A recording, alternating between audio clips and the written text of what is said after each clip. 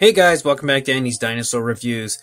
As I said in the last mini review from PNSO, we are starting to really get to the bottom of the box, so there's not really any type of formula I can follow as far as species go, so this one's kind of a mixture, as we've got two marine animals, and we've got a feathered dinosaur, so a little bit of a mixture here. Again, no type of theme going on or anything with these figures today. But we've got Luffy the Anchiornis, Becky the Ophthalmosaurus, and Finch the Atopodentatus, which is a very, very strange name, and I'm not positive that I actually said that correctly.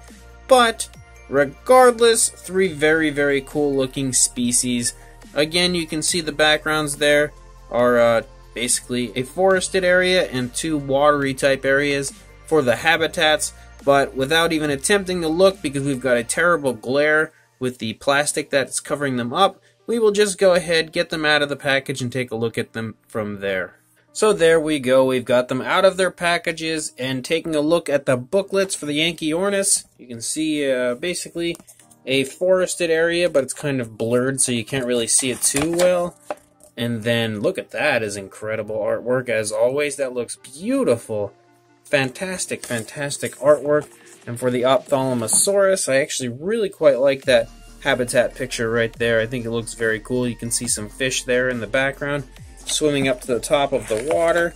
And incredible as always. And the paint job on this, well, paint scheme really quite matches what you see on the actual figure, so that's always a plus too. And for the Atopodentatus, you can see, again, some very nice watery type of a habitat. And wow, that thing is super weird looking. Look at how strange looking that is. Very cool artwork, but such a strange creature. Definitely something that I actually had not previously known about until right now. So let's go ahead and take a closer look at these beautiful minis. So starting with the Archiornis, you can see again very, very feathered, super feathered type of a dinosaur. It is just completely loaded everywhere you look with feathering. And he's really in quite just a standing type pose. He's really not doing too much, so there isn't too much really going on with the pose. Maybe he's just kind of perching on a tree, just checking the area out. So I definitely like the pose. Coming up here, you could see some very nice sculpt work of the feathers all over the head. I like that red type of a crest that it has going on up on the top there. I think that looks very nice. The eye is painted really quite nicely, and there's a beautiful ring of lighter coloration around the eye, really helping to elaborate the eye and just bring that thing and pop to you. Looks very, very cool the way they've done that. And you can see a yellow coloration here that is primarily on the beak, and really makes that beak kind of jump at you as well. I think that looks very nice. And then as we start to run down the neck, you can see that feathering really looking quite nice. Beautifully sculpted all over the place. Kind of has like a somewhat soft but bushy feathering going on, and there's some nice airbrushing that's been put into this. You can see a lighter coloration here in the back of the neck, but it is primarily a gray. But again, you can see all sorts of variations of gray throughout the body, just giving it difference in color. I think it looks very beautiful the way that the paint has been applied of this figure. Nice wing feathers here. You can see that they look really, really nice. The flight feathers and everything all over here in the back of the wing are really sculpted quite nicely, and there's a lot of detail that's really included in the actual feathers themselves. And I definitely like the paint scheme that they've got going on here with those black stripes and that white coloration. I think it looks very cool as well.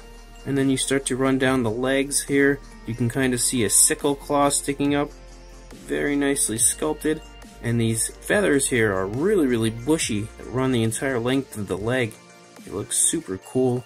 And that design goes the whole length down of the legs. And then we come up here into the very nice tail feather that it's got going on here. Well, tail feathers, very beautifully sculpted, and again, very flashy, but very realistic. Even the underside of the animal has very nice sculpt work of the feathering and everything. Beautifully done. Really, really nice looking figure. The color of the feathering here on the tail looks fantastic. I like that it's got like a whitish color, but then on this side it's just a gray, and it really overall meshes quite well and really looks beautiful. And you can see the base here just kind of appears to be maybe like a forest floor, as you can see some tree branches laying around here and there. A very, very nice looking base. Again, lots of very nice sculpt work has been included in it. Beautiful detailing. Definitely a super cool figure. And then we've got the Ophthalmosaurus, and I've really been looking forward to looking at this one because of how bright and shiny looking it is. It has kind of a metallic type of a coloration to it, sort of, but at the same time I think that looks really, really cool, and it gives it such a nice wet look that I think it was a great choice as far as the coloration goes of the figure. Starting up here at the head sculpt, I think the head sculpt is pretty much spot on, and it looks beautiful. Again, that beautiful coloration. That blue is so vibrant and so nice to just look at. And I like that they've included some white kind of striping that goes from the lower jaw up onto the upper jaw here. Gives it a very nice flashy look to it. You can see the nostrils are sculpted out there, and those eyes are very big and beautifully painted. There is no sloppiness at all. Nice black pupil. And the amount of sculpting of the detail, the skin detail and everything is really incredible. Again, for being so tiny, there is just an insane amount of sculpt. Even those flippers, look at the flippers. Beautiful amount of sculpt work and really nicely applied paint. Everywhere that you can see on this figure is just super highly detailed. Nice dorsal fin up there, very nice sculpt work on that as well. And the overall body has just an incredible amount of small detail included in something, again, you would think would be very smooth.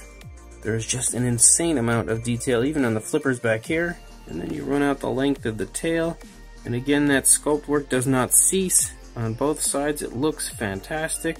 Nicely sculpted fin. And then we take a look here at the whole body. Looks great. This side, even the head sculpt on this side also looks fantastic. I love the way the eye is painted. It's perfectly painted, no sloppiness at all. Underside even looks really nice, and that white is so bright white, and the blue is so vibrant. It's just super nice looking, very appealing to the eye. And the fins all look great. Tons of great sculpt work all over in the fins. So overall, this is incredible, and definitely without question my favorite out of all the marine animals that has been included. And now for the strangest animal probably in the entire set of PNSO figures, we've got the Atopodentatus, and boy is he a weird looking animal. Definitely very unique. So starting up here at the head sculpt, you can see that he is a very strange head sculpt, and very probably signature to this animal species. Very strange looking mouth area, nicely sculpted nostrils. It's just super weird looking.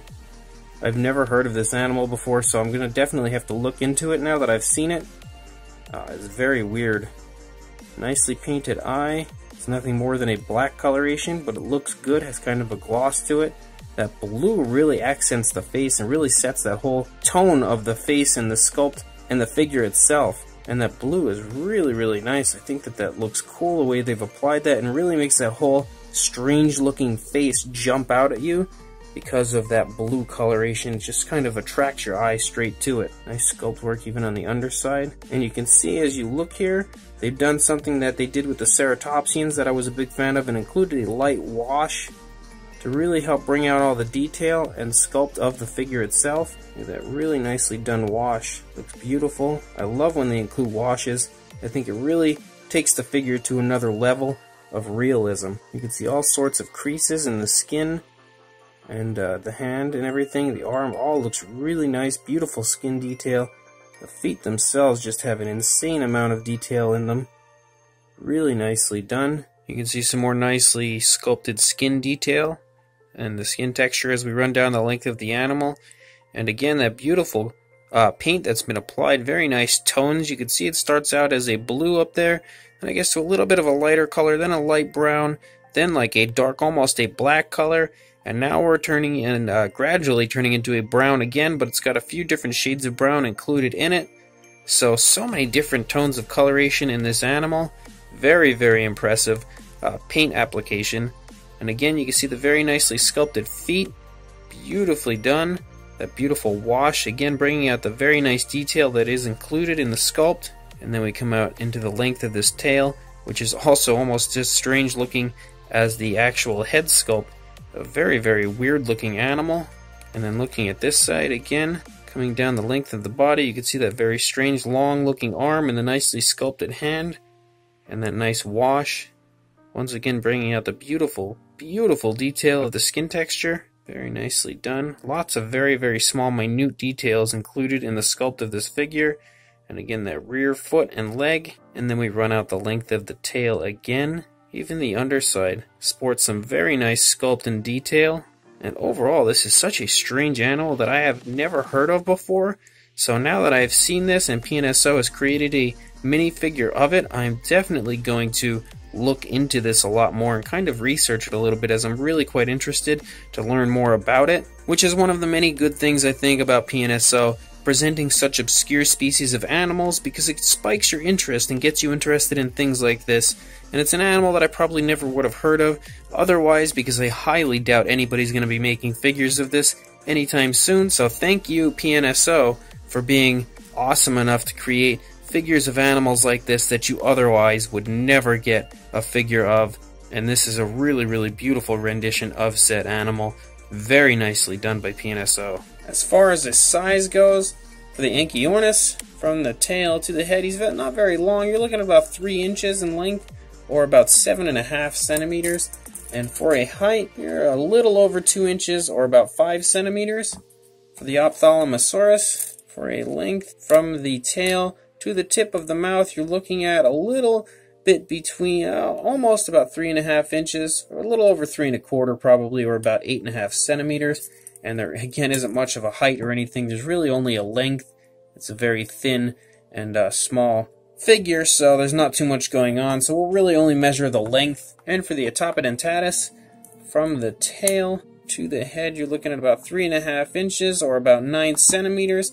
And again, it's similar to the Ophthalmosaurus, where you just don't really have much else going on. Maybe you could do a width from arm to arm, but there's not going to be too much. You're about 2 inches, or about 5 centimeters that way. But still, very cool.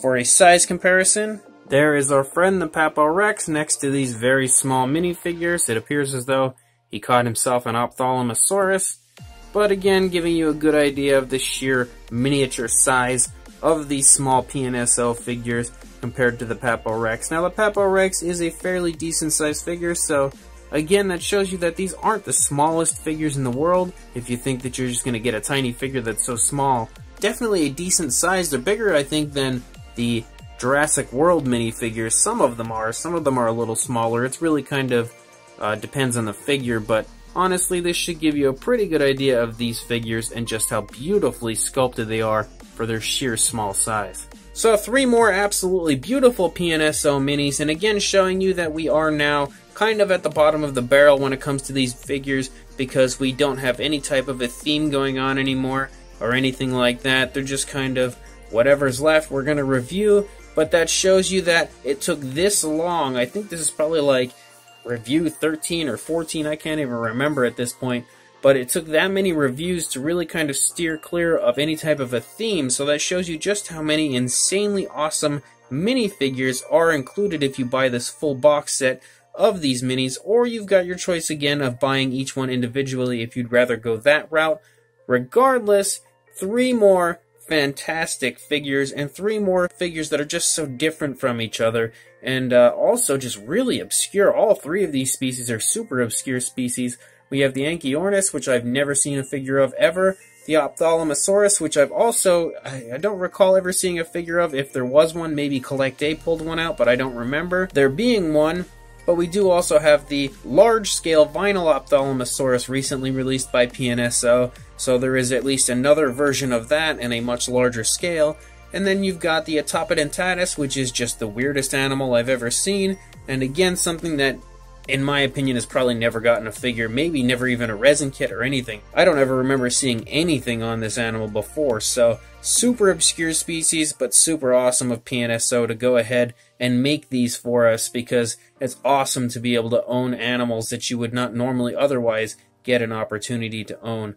These figures are all really highly detailed and all beautifully painted. Each one individually just looks fantastic. Definitely highly recommended from me as far as these minifigures go. So if you do want to buy any of these 3 minifigures, I will include links in the description to each and every one of them for you to purchase, as I highly recommend each one. So check the links in the description. I will also include a link to the entire box set of all 48 figures for you if you would like to go that route, which I definitely recommend you do because it is an awesome, awesome box set. So go ahead, buy yourself some minifigures. Please like, comment, and subscribe, and I will see you in the next review. Thanks for watching.